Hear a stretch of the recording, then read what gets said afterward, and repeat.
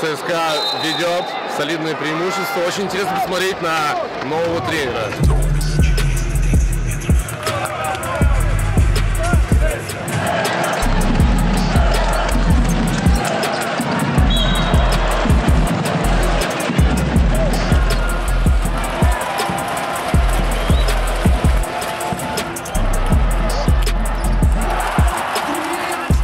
First quarter was decisive. I think it set the tone and kind of set that big gap, and we were able to just keep it for the rest of the game.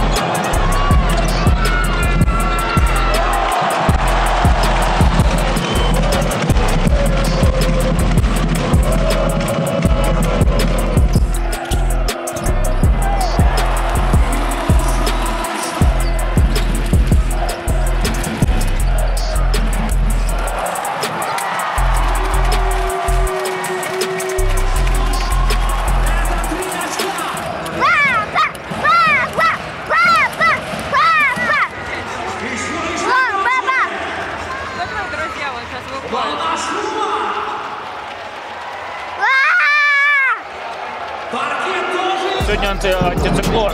ЦСКА в антициклон хорошо играет. Снег же идет. Зимняя команда. Летом не очень хорошо получается, вот зимой побеждает.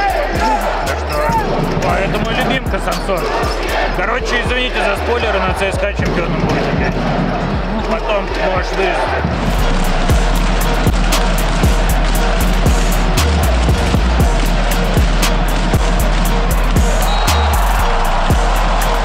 Слушай, ЦСКА супер уверенно себя чувствует, за счет чего, не понимаю, может, это новый тренер так влияет на команду, или болельщики, которые сегодня очень громкие, не знаю, все карты на стороне ЦСКА сегодня. Если сравнить первую и сегодняшнюю игру, они похожи в плане нашего напора, в плане нашей агрессии и в плане нашего настроя вообще в целом на игру.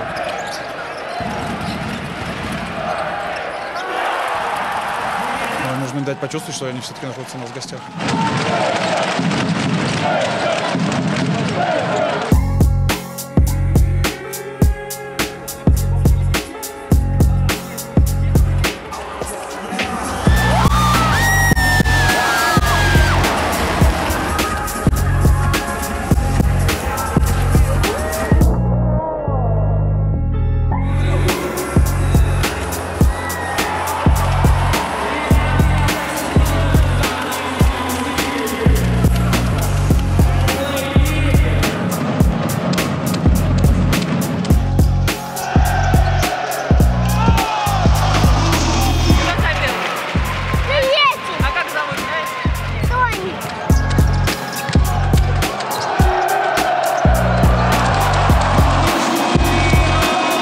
Сейчас, особенно когда это плей-офф, когда игры через день, через 2-3, ты постоянно играешь с тем же соперником. Есть аспект такой усталости, но в целом я думаю, что в таких длинных сериях все определяет характер.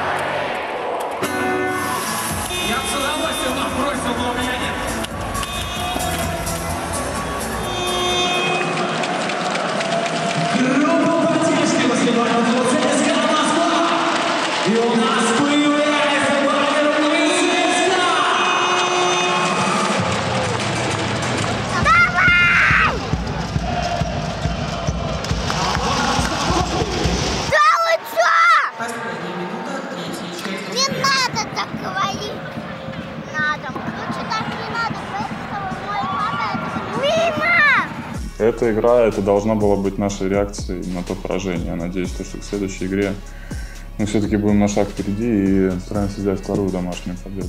We gotta stay focused. We gotta learn from our mistakes and just pretty much try to execute the game plan like we did today. Obviously, I can be satisfied about this game, but in my mind, this is a series, so this is another quarter. our job is not done, and I hope we learned our lesson and keep the same attitude that we have in this game, in the first game, and bring it on the other games and get the job done. Congratulations to my players for the effort.